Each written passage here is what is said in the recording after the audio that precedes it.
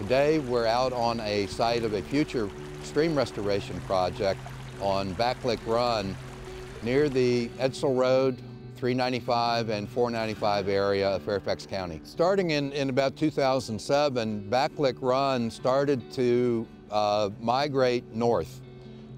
In the intervening years, it has migrated somewhere in the neighborhood of about 175 feet north, which is a severe stream migration. Over the years, we've estimated since about 2007, approximately 2.5 acres of property has been eroded by Backlick Run's migration.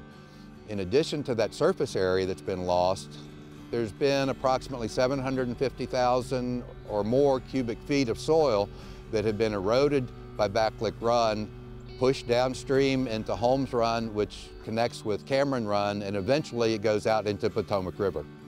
So to help put in perspective how dynamic Backlick Run is in this area, on my right is the stream bank that used to exist here 7 or 8 years ago.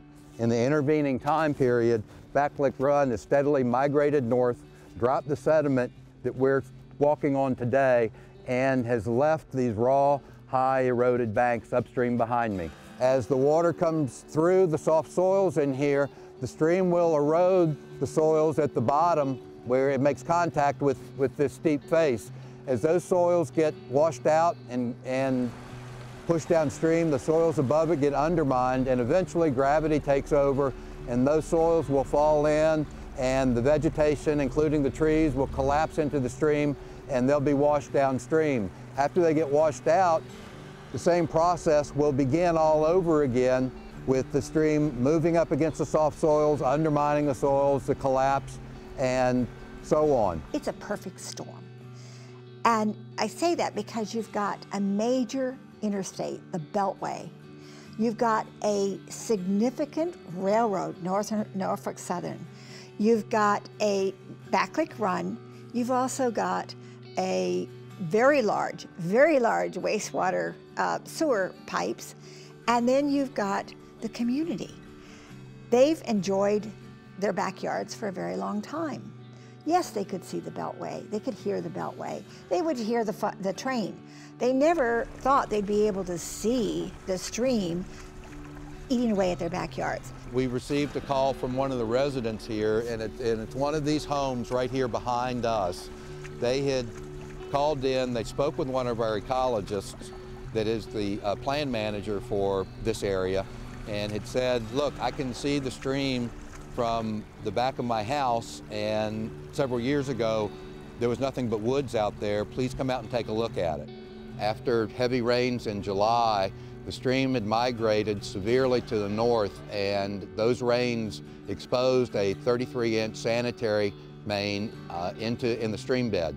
Yeah, we were very lucky in the fact that stormwater found this issue in the first place. I mean, if they didn't find it, there's a chance that this pipe could have ruptured and caused a big ecological disaster, pretty much. We started an emergency project immediately. We first started just burying the pipe, getting stream bed dirt and just burying it, make sure it's all back under the ground. And the next step was to protect the pipe.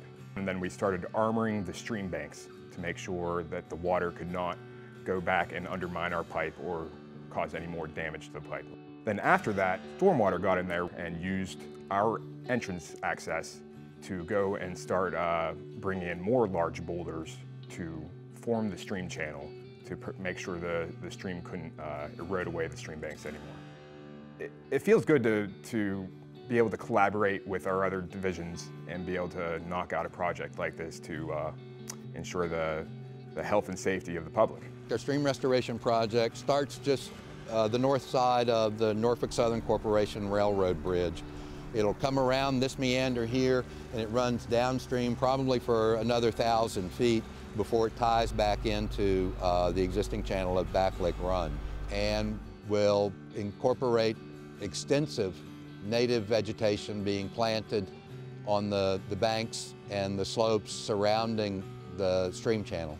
But I think this is a good example of looking at public infrastructure and what we depended on years ago as our protection isn't our protection anymore. We need to assist Mother Nature in that protection.